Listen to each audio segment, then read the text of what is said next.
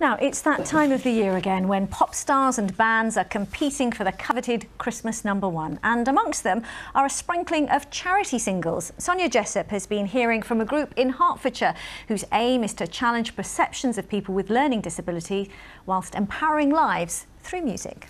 It looks like Christmas dinner's on Zoom, so we feel like we're all in the room. A song about not wanting to spend Christmas in lockdown, recorded in, well, lockdown. The band and charity Electric Umbrella from Hertfordshire, a mix of professional musicians and adults with learning disabilities. It's Christmas in lockdown. For Jonathan, it's come after a tough year. It was just a lifesaver because obviously I was depressed because obviously of lockdown. I got really stressed about it, just staying at home, just don't want to get anyone ill. Electric Umbrella's my family. Without them I wouldn't be able to have my confidence in singing, and I met so many friends. It's so inclusive. Jonathan suffers from depression, high anxiety and OCD, but he's found his voice through music. You don't know. Yeah. It changed him completely from a very lonely, sad person to an outgoing, amazing, lovely, bouncy person. The pandemic's moved Electric Umbrella's live performances online.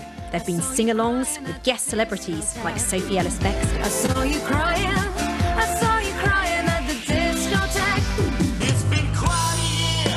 Others, like Tony Hadley, joined them for their Christmas single, a song about an experience we all share. The Christmas record and the album is a real depiction of where we are in 2020, particularly if you have a learning disability, but mainly if you are socially isolated in any way. And right now, the world is socially isolated. We are all experiencing what I think a lot of our guys experience every day. They're hoping not just to send the single higher up the Christmas charts, but to reach many more with their work and continue changing lives. Spread the Christmas cheer, it's Christmas. We need to get all happy again. Let's make this the best Christmas in lockdown. Sonia Jessup, BBC London. Well, we saw her briefly in Sonia's report, and I'm pleased to say Sophie Ellis-Bextor joins us now. Good to see you, and your Christmas tree, I have to say. We heard there what it means to the people involved, but this is a cause very close to your heart, isn't it? Yeah, so Tom, who featured there, he's one of the founders and a friend of mine. And my friend Sinead also does a lot for Electric Umbrella. It's an amazing charity, brilliant organisation. And yeah, I did one of their live daily gigs that they've been doing. They've been doing these big sing-alongs every day of the week since the beginning of lockdown. Pretty impressive. So, you know, slightly out of lockdown too, how important is music in bringing people together like this? Well, music is the thing that, for me, has sort of kept me the right side of crazy, really. I mean, our family turned to music very early on in lockdown with our kitchen discos. Music's just always the thing I turn to help me articulate the emotions I have. And actually, it's partly escapism and part catharsis. You know, you can kind of have a rant and get all the stress out while you're dancing around and singing along to songs you love. Well, on that note, you did mention the kitchen disco, so, you know, bringing some feel-good and some joy to people during lockdown. Let's just take a look for those that haven't seen it. Seven white winters that melt into spring. These are a few of my favourite. Where's the dog? When the dog bites, when the bee stings, when I'm feeling sad, I simply remember my favourite things. Then I don't feel so bad. I said it was feel-good. I feel slightly underdressed. No sequins for you, I'm sorry, Sophie. But, you know, we all want a mum like that. Were you surprised by the response?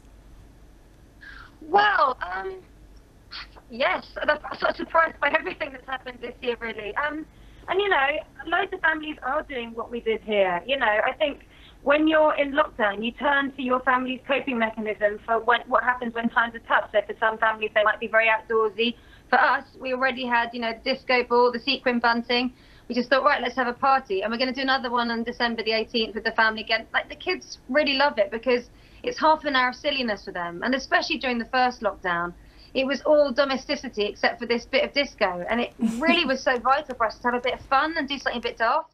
And what about those, you know, in the music and entertainment industry, because it is such a tough time, isn't it? Yeah, absolutely. There's so many people. So, oh, can you hear someone's calling me? I've tried to. Yes, Jessie. I was saying marmalade.